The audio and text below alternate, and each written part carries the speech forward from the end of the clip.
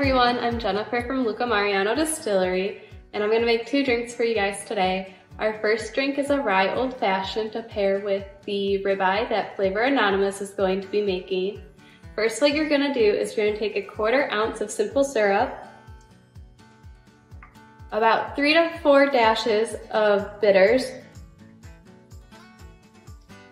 and then you're going to stir that around.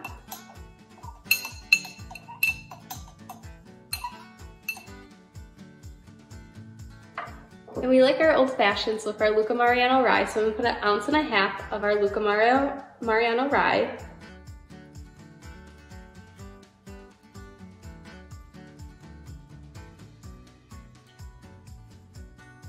And then I'm going to take an orange peel, and to get the twist on it, what I do is I just kind of do a little tight curl on it.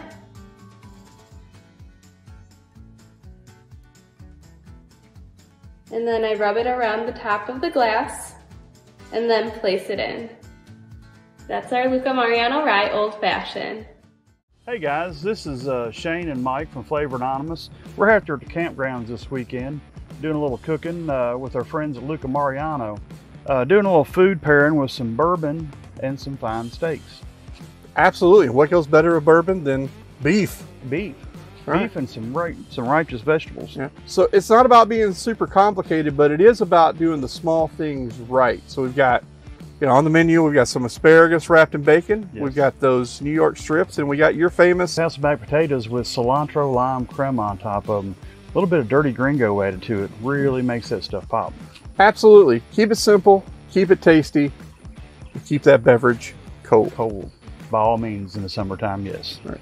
Let's get to cooking. All right guys, we're going to do some prep work today on these Hasselback potatoes. We're going to use a sweet potato today. I know it's kind of different than what a lot of people do.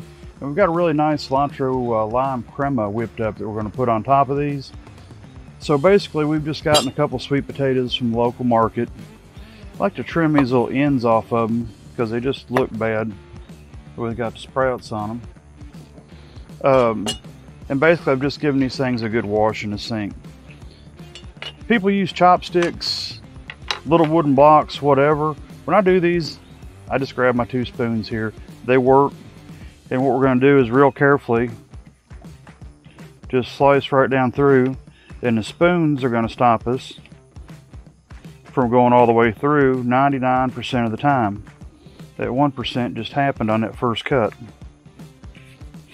Basically, I just go down through here and do about 1/8 inch slices in it. Trying to make sure I keep my fingers out of the way the whole time, because your guests are going to be impressed by these, but when they're covered in blood, maybe not so much.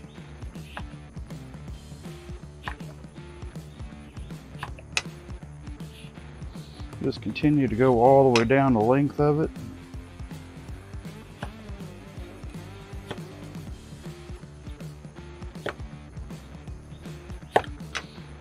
And then we do the second one. We'll go ahead and take that off the end of it. Now, I know a lot of people are used to the traditional sweet potato, butter, brown sugar, and that's great. The way we slice these up, that heat's going to get in between these pieces and kind of crisp the top of it. It's going to get done a little bit quicker the way we've done this. And we're not going to do a whole lot else to it but slice it and put it on there. The star of this show is going to be the cilantro lime crema we've got done off to the side. Do this one the same way. You may have to use a little bit of pressure to keep your spoons from falling out on you.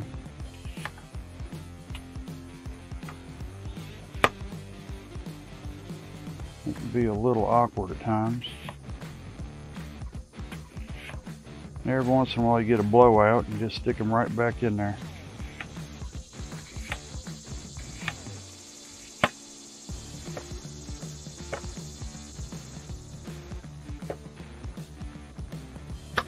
All right guys, we're gonna go ahead and put these on the grill. You know, I'm always talking about hot spots and cool spots. I lit this thing in the center. So these back corners are gonna be just a little bit cooler than what the middle is. And that's where I'm gonna set these at. Right now we've got this little M16 running at about 350. So we're gonna stack those in a corner while we prep the rest of this meal out. and go ahead and let them be getting happy while we're doing work. All right, let's get to the star of the show, the asparagus. I know normally people don't like asparagus, but anytime you wrap anything in bacon, it gets better. So this is really simple. I mean, really, really simple. Very complicated method. Just take your bundle of asparagus. What I like to do is typically I'll find one and I'll just kind of wrap it around. All right, to get you a good start. And roll it all the way down. And at the end, just gonna do the same thing. You're gonna kind of just tag it right there. Now, if you got a big bunch of asparagus like this, you can certainly use what? More bacon. So just pick a different starting point.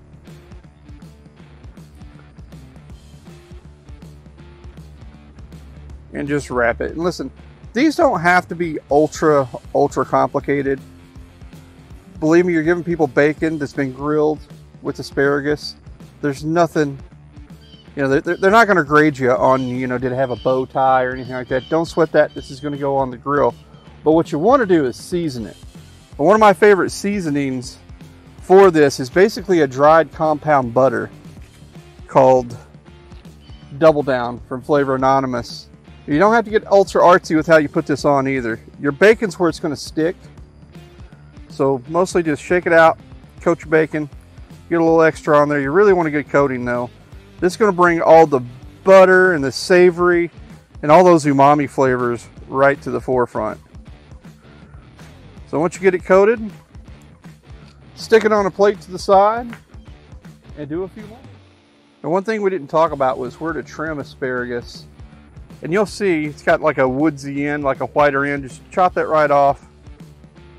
Keep it simple. Wrap it bacon. Throw you some Double Down on there.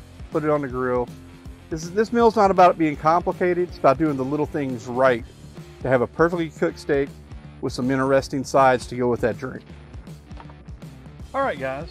We got a couple of prime strips we're going to cook today from our buddy Kevin Green down at the butcher shop in Pensacola. So you've got different grades of meat, prime being the top.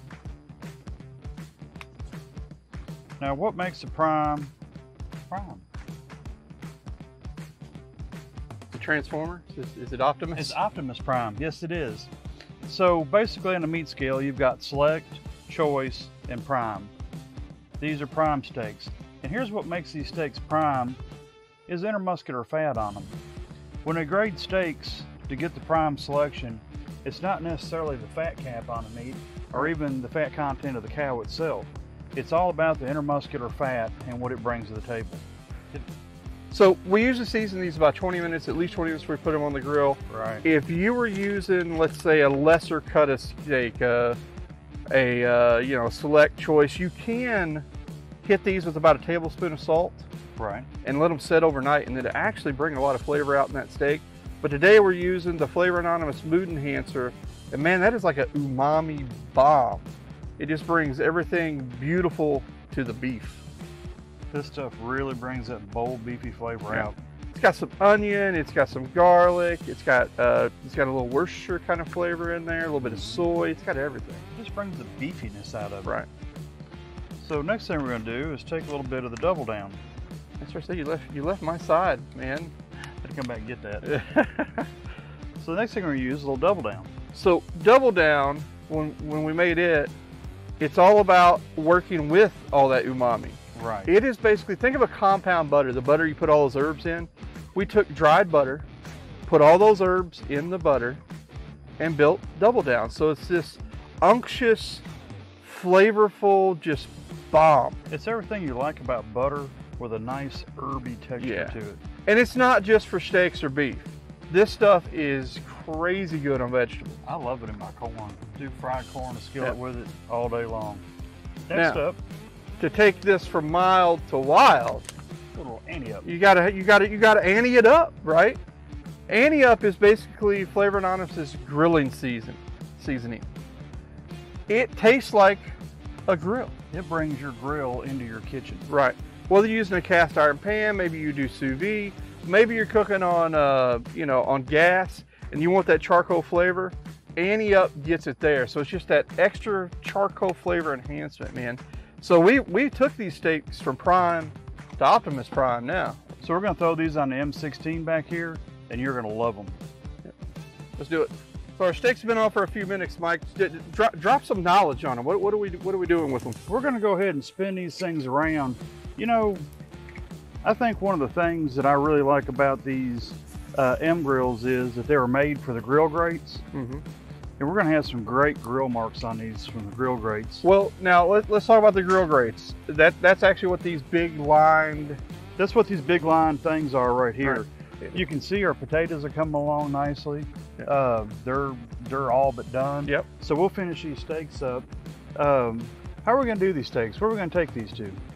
Well, dude, I think if you take these at anything above medium, you're kind of ought to be shot. I do too. Now, that's not to say you can't cook a steak well done, but if I paid the money for a prime or a Wagyu steak, man, I'm not overcooking that thing. You flip these, Mike. Let's talk about how do we guarantee we're not overcooking and we're not messing our steak up. You know, everyone talks about I poke it and do this and then I pin. No. There's really only one true way. There's only one true way, and that's to use a thermopin. Where are our steaks at? Our steaks are just about ready to come off here. So what's the temp you're looking for? I'm gonna take these steaks off at about 130. Yeah. So let's hit one more thing, because man, I'm hungry and I'm ready to eat. Oh. So let's talk about why we chose what we chose because of the Luca Mariano bourbon. So there's some great woodsy notes in there. It's got a little bit of heat to it on that bourbon. A little peppery. Yeah, a little peppery. So we got some sweet in the sweet potato to bring that in. That lime crema, cilantro lime crema, is going to bring some bright. It's going to bring a bright note to it. All right. You know, the beef is going to have a real deep flavor to it with the seasonings we've got on it. I think that's going to pair nicely with our bourbon as well. Yeah, I agree. And then the asparagus to me is close to beef. It's very umami, it's very savory. Yes. But the sweet saltiness of that bacon with the double down. I'm telling you, the double down on vegetables, I think when people catch on to that, they're really going to love that. Yeah, no matter what drink you pair with this meal, it would be great, but it's even better with a great bourbon like Luca Mariano. We've got our Hasselback potato off the grill, our Hasselback sweet potato. These things turned out great. The thing I like about this is you get a lot of heat actually inside the potato. You don't necessarily get that fluffy texture you get from regular baked potato. These things are great to do on the grill. We've made today a little bit of cilantro lime crema to go with this. So basically what we did was got the crema, or the Hispanic sour cream. We put a little bit of dirty gringo in there. Guys, if you've not tried this stuff right here, you're missing out on it. It brings a lot of flavor to it. It's got a great earthy taste to it. Is what I like about it. You get the cumin notes to it, you get some pepper notes to it. It's not by any means hot, but it has a great depth of flavor. So we went ahead and put that in there. We chopped up a little bit of cilantro in here. We've got a little bit of lime juice, and we've got some lime zest in here as well. With this potato, it's really going to make it. Here's a list of ingredients so you can make this at home. So let's go ahead and stir this up a little more. We're going to top our potato with a little bit of this cilantro lime crema.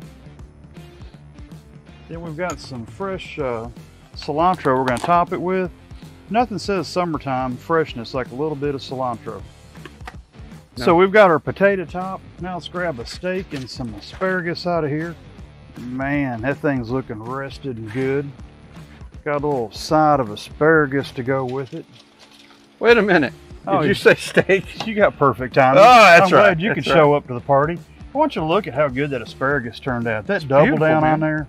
Dude, I cannot wait to tie into that. This is just a great plate. There's a lot of contrast here. I love the creaminess. And I'll be honest with you, this crema, it would be good on all pieces of this. Oh yeah, if you want to dip your steak in it, put your asparagus in it. It doesn't matter.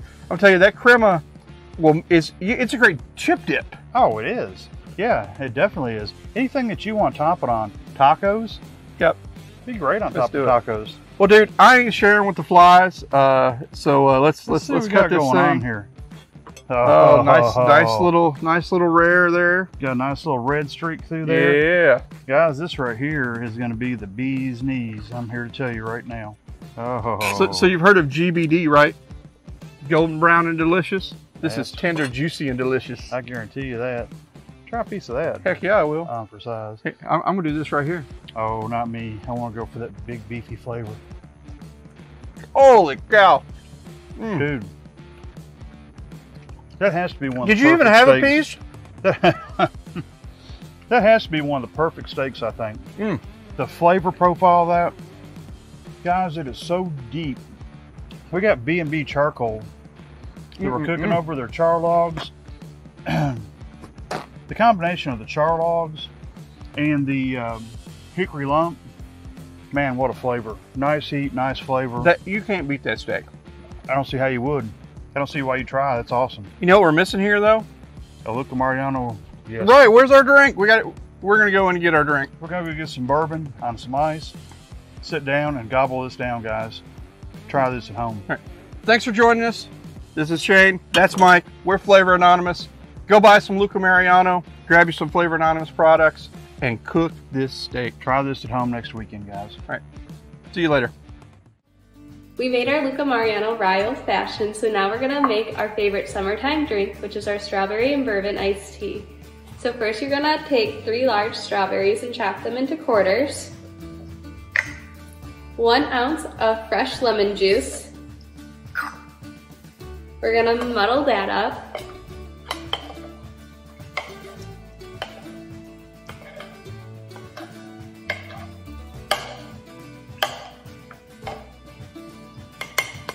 Once you get it all muddled up, you're gonna add 3/4 ounce of simple syrup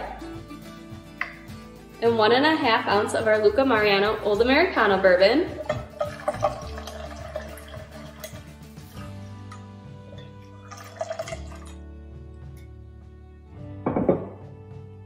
Then you're gonna put the top on your shaker. Get it mixed up real good and shake it up. And then you're gonna pour it over a glass filled with fresh ice.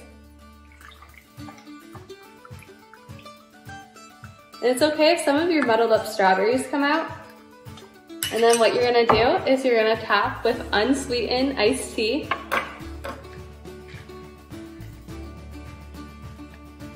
And then to garnish, you're gonna take a strawberry, you're gonna put a slice down the middle of it, and hang it on the outside of your glass.